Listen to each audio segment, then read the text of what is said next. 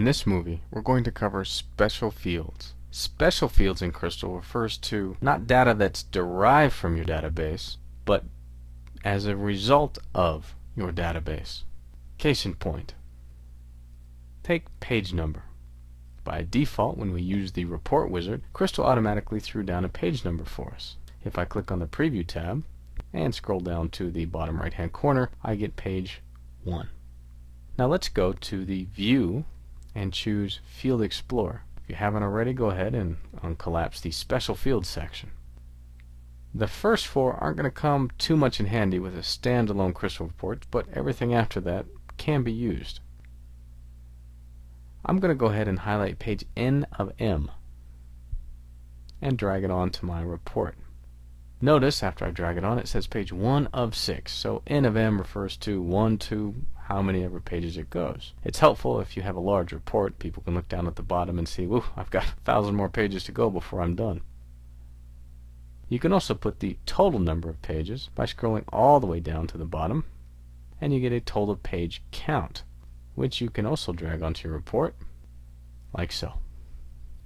As you can see, this is a result of the data that you've pulled, based on your filters, your selection criteria, and your grouping. Notice these page numbers aren't stored in the database, but are rather a result set of pulling that data. Now let's go ahead and go to the Design tab, and let's go up to the top left-hand corner of the screen. By default, when we use the report wizard, Crystal puts in a print date. Print date is probably the most misunderstood special field that beginners have a hard time wrapping their head around. We also have a print time, which I'll drag onto the report here, and a print time zone, which I will also drag onto the report here.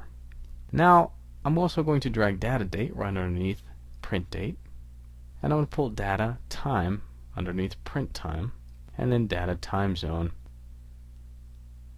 And then I'm going to go ahead and hit preview and scroll up to the top left hand corner of my screen. The first line you see is the print date, the print time, and the print time zone. Now the time zone comes in handy if you're dealing with a national operation across all 50 states or an international operation involving multiple countries. Your database may be located in a location different from where you're sitting. It all depends on your setup. Notice our print time and our data time are different. Our dates are the same, but they are slightly different in time. What you need to understand is print date is the last time that the report successfully printed to the preview screen. So after a change or after saving, that time is always going to be updated. In fact, if we closed out and opened it up again, it would reflect the very first time that we reopened the file. The data date refers to the last time this report connected to the database and pulled data. This is a key difference. You need to know exactly when your report pulled data from the database. Especially in a large real-time environment, you have new orders coming in, new transactions happening. It helps to know exactly when it was run, so that way you can avoid at least some of that nasty finger pointing and shooting the messenger when something on the report doesn't show up. The other fields that are available to us kind of depend on how much work we want to do. We can pull in the file creation date, the file path name, the modification date, the modification time. I'll pull in modification date up here, and the modification time. This is also helpful because it tells us the last time the report was successfully modified and saved. Sometimes this comes in handy when you're managing large amounts of Crystal reports.